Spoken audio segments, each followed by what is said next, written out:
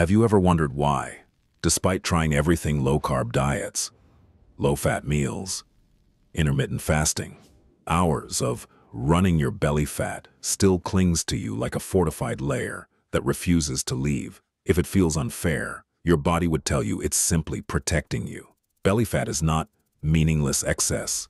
Biologically, it functions as a protective bunker, a reserve of energy your body guards when it senses any threat. And when your hormones are out of balance, especially insulin and cortisol, that bunker becomes nearly impenetrable. The uncomfortable truth is that many people can't lose belly fat not because they lack discipline, but because their bodies won't allow it.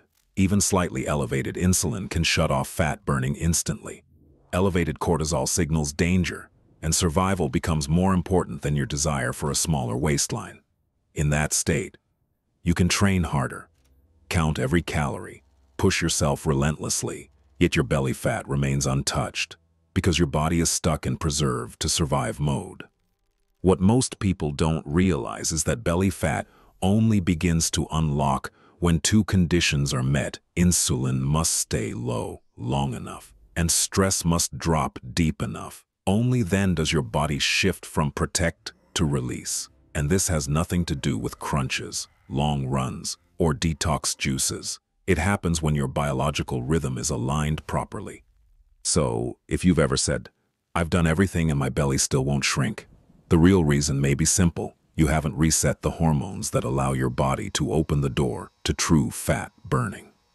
When you look at your belly and wonder why it refuses to shrink despite trying multiple diets, the first thing you need to understand is that your body does not view belly fat the way you do.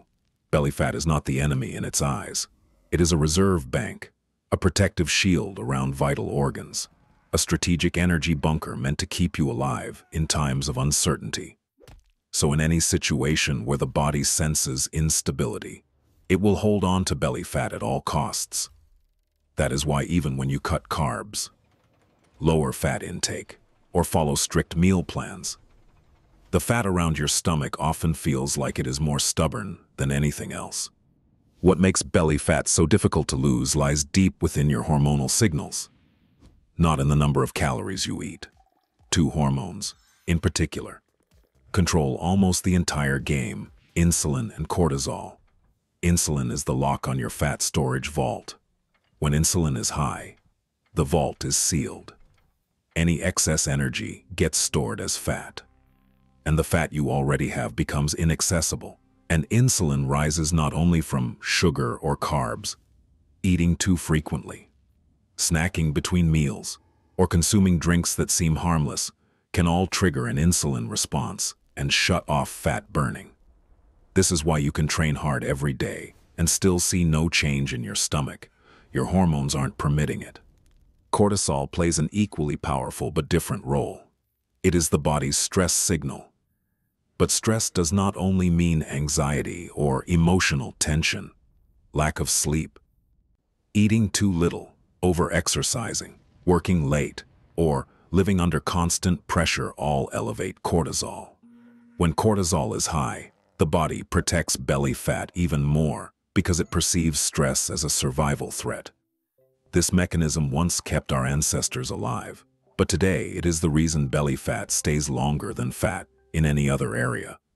This is why methods such as crunches, long cardio sessions, strict calorie cutting, or extreme fasting do not defeat belly fat. You cannot force your body to burn belly fat while it believes you are in danger. You can only convince it to release fat when the hormonal environment shifts from protect to allow. This shift begins inside your cells, not in the gym. When insulin remains low long enough, your fat cells finally unlock and allow lipase enzymes to break down stored fat. But for insulin to drop, it is not enough to simply reduce sugar.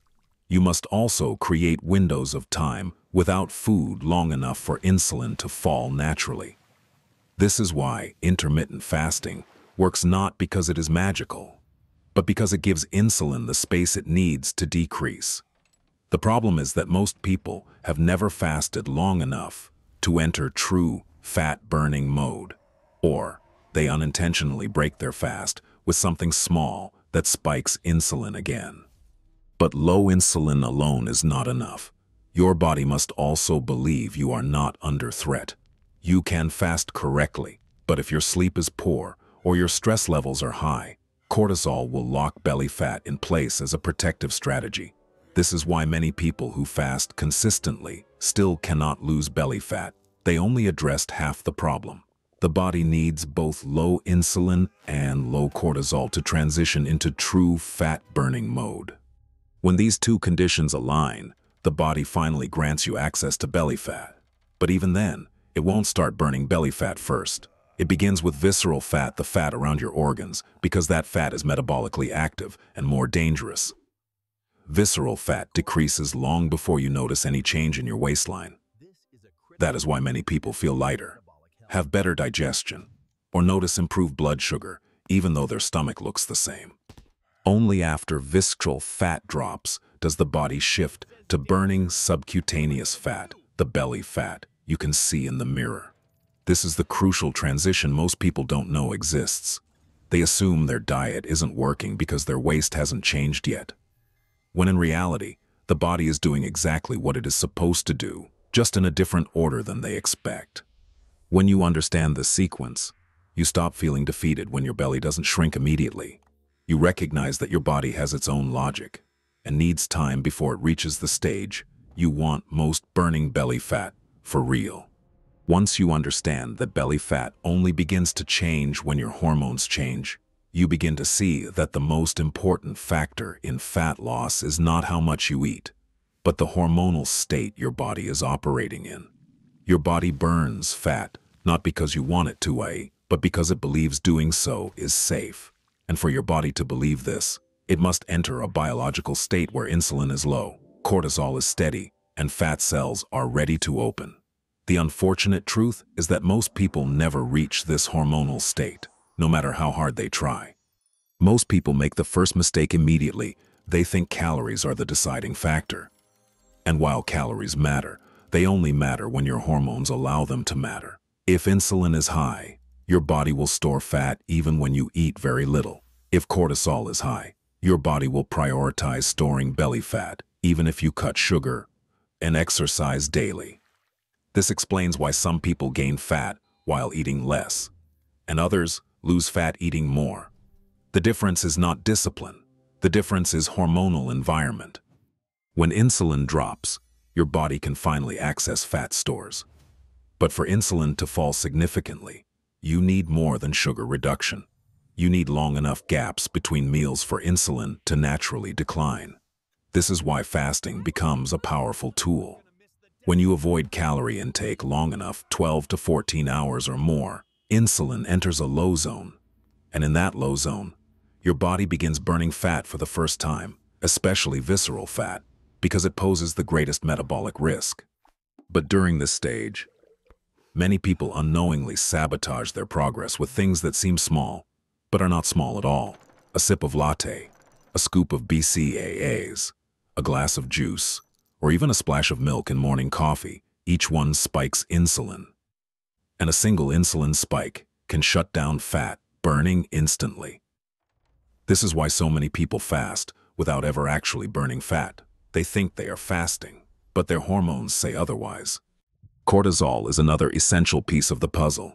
You can eat correctly, lower sugar correctly, fast correctly, and still fail to lose belly fat if your stress levels are high. Overworking, undersleeping, emotional strain, overtraining, and constant pressure keep cortisol elevated.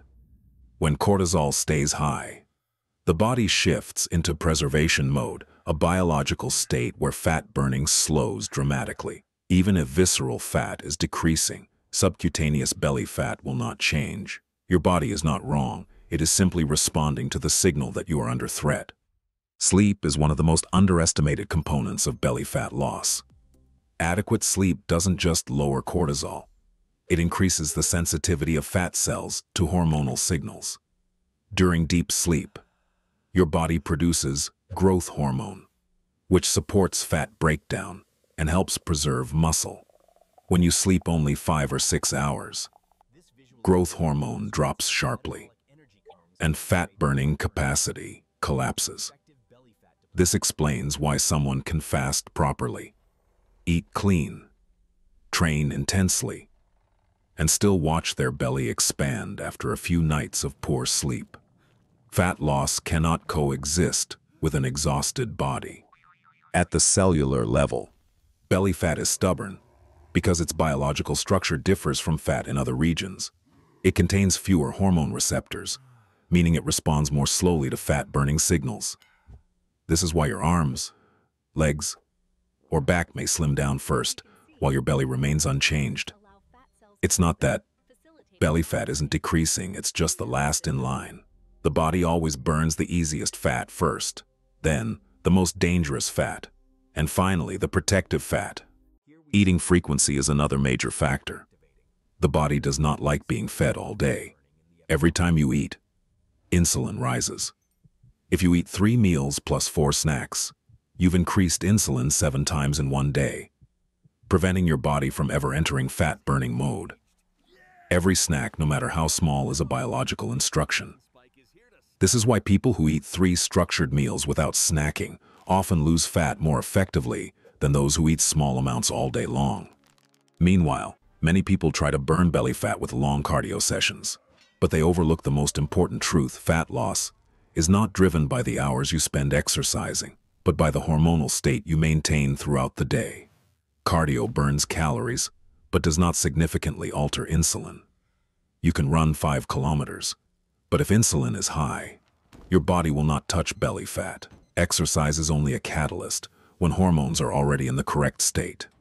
Your body is far more intelligent than you think.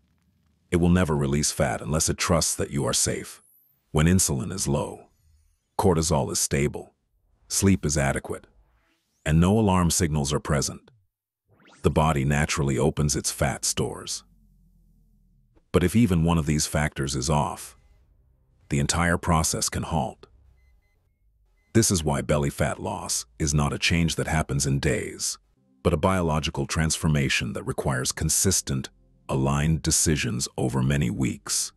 Once you understand how your body prioritizes fat, you realize that every successful fat loss method revolves around the same principle: bringing your body back into a state of safety. And when your body feels safe, even the most stubborn belly fat, the final reserve, will eventually melt away. Once you understand that the body only burns belly fat when it receives a safety signal from its hormones, you begin to see why so many people fail. They try to shrink their waistline without changing their biological environment. They work hard, restrict food, push themselves daily, yet their belly fat stays exactly the same because their body doesn't believe the time is right. And the most important truth is this: belly fat does not respond to effort, it responds to signals. When insulin remains low and cortisol stays stable for long enough, the body slowly exits survival mode. This is when many people say they feel like the body is finally cooperating. You feel lighter, clearer, less hungry, less reliant on sugar. None of this is psychological, it's biology shifting. Fat cells begin loosening their stored energy. Fat-burning enzymes become more active, and the liver increases metabolic processing. And this is the stage when the body finally allows access to the fat you've wanted to lose for years: subcutaneous belly fat. Interestingly, when this process begins, it often moves quietly. You don't see your belly shrink overnight, but then, suddenly, after several weeks of consistent hormonal alignment, you look in the mirror and notice your waist is more defined. Old pants fit differently. Your midsection feels lighter even if your workouts haven't changed. That's because the body has finished its internal preparation and is now finally targeting the last fat reserve. However, this is also the stage where a single mistake can push you backward. A week of poor sleep, irregular eating, heightened stress, or overtraining can spike cortisol dramatically. And when cortisol rises, the body immediately closes the door on belly fat burning. Many people experience the belly rebound, not because they overate, but because their bodies slip back into defense mode. This reveals a crucial truth: belly fat loss is not a one-time achievement. It is a biological state, and that state depends on how you live each day.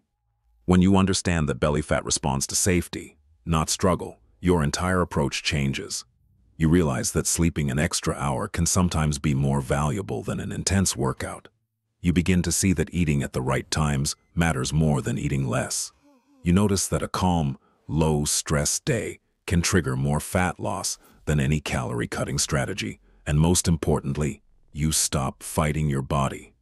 In the end, what makes belly fat loss so challenging is not the fat itself, but the modern lifestyle that constantly disrupts hormonal balance. But when you realign your lifestyle, eating within a consistent window, avoiding snacks, sleeping deeply, managing stress, and training moderately, the body naturally knows what to do. It burns fat in the correct order: visceral first, subcutaneous second, and when the time is right, belly fat disappears as a biological consequence, not as something you force. The good news is, your body has never been against you. It has always been protecting you. And once you learn to send it the right signals, your waistline will begin to change in the most natural way possible. If you've tried everything and your belly fat still refuses to change, remember this: the problem isn't your willpower. It's the signals your body is receiving. When you balance your hormones, reduce frequent snacking, extend your fasting window, sleep deeply, and lower stress, your body naturally switches into fat-burning mode. You don't need to push yourself to exhaustion. You only need to create the biological environment that tells your body it is safe enough to release belly fat. If you'd like more videos on hormone reset, proper fasting techniques, or optimizing sleep to accelerate fat loss, leave a comment below. I'll see you in the next video.